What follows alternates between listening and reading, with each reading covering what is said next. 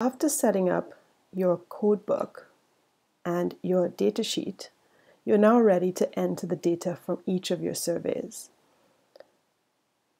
A quick way to enter the responses for each survey is to use the data validation function available within Excel. To do this, place your cursor where you would like to enter your data in the first cell that you wish to enter your data.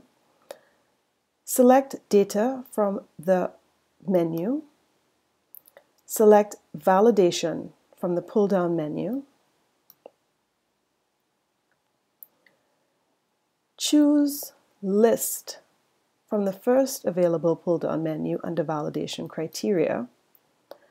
And now Excel is asking you, where do you want to source your information from or your options from? Click on this icon and move your cursor to your code book.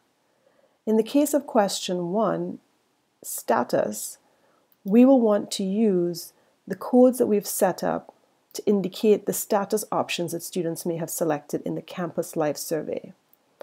Highlight these 4 options under your code. Click on the small icon to return to the data validation tool and click OK.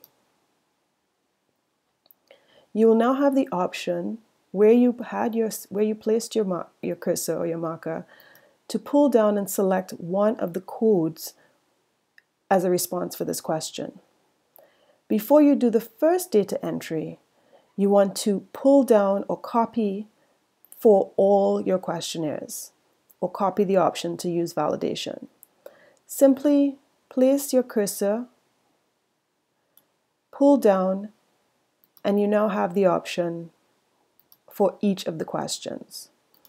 To enter the first response, click on the pull-down menu and choose the appropriate response for questionnaire number 1, question 1.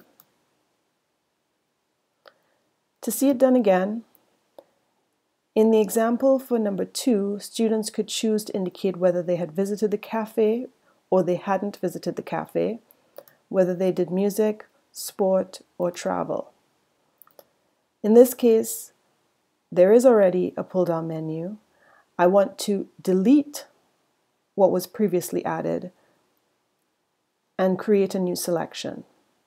To delete a validation, return to the data option at the top of the screen, select validation, and select Clear All. Click on OK, and the data validation option is removed from the cell that was highlighted. To replace the data validation option, I will do the steps that I did previously. Return to the data validation menu option at the top of the screen, select validation. In the pull-down menu, choose List, go to the source or to the code book, which is where your options are available, select Book. The options for cafe were yes or no. Select these two, highlight them, click on the icon,